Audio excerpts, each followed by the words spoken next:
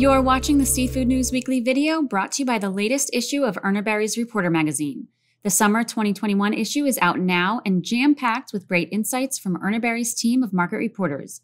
Get your copy by visiting urnerbarry.com/reporter. I'm Urner Barry market reporter Lauren Castiglione. And I'm Urner Barry staff writer Ryan Doyle. In our top story, Nordic Aquafarms received the final permit needed to become the first large-scale land-based RAS project in the New England area. The company obtained the Army Corps of Engineers permit and can move forward with the final stages of engineering and construction in Belfast, Maine. Nordic Aquafarms noted that there are a few appeals still remaining over some permits it has acquired, but believe they will be moving forward soon. In other news, James Aaron Stevens of Kodiak was sentenced last Friday to 6 months in federal prison, a $1 million fine, 126 days in a halfway house, and 80 hours of community service. Stevens, the owner and captain of the fishing vessel Alaskan Star and fishing vessel Southern Seas, pled guilty to 1 count of false labeling on August 21, 2020. Taken together, the halibut and sablefish that Stevens falsely reported had an approximate dock value of $4.5 million and a market value of $13.6 million.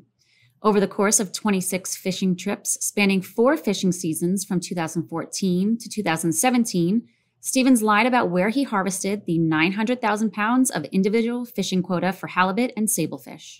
Meanwhile, Brazil-based meatpacking giant JBS has agreed to purchase Australian salmon firm Huon Aquaculture for 425 million Australian dollars. The board at Huon Aquaculture unanimously recommended the move to sell to the world's largest meat producer, who will now set foot in the seafood industry. Huon is the second largest salmon producer in Australia, with its operations based in Tasmania. JBS said it expects the transaction to be completed by year's end following required court, regulatory, and Huon shareholder approval. And finally, a Rutgers University study said that cell-based and cell-cultured are the proper terms for seafood products made from the cells of fish or shellfish. In the study, 1,200 consumers evaluated packaging labeled with cell-based or cell-cultured seafood.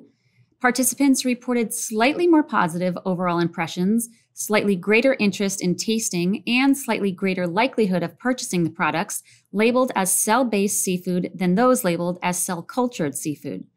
William Hallman, a Rutgers professor who led the study, said that both names work well, but the key is to choose a single term and get everyone on board to reduce confusion. And that's the guacamole. Subscribe to our channel below and be sure to head over to seafoodnews.com or visit the Seafood tab in Comtel for a comprehensive look at the latest market and industry news. And don't forget to listen to a new episode of the Seafood News podcast released on Spotify, SoundCloud, and iTunes every week. Thanks for watching.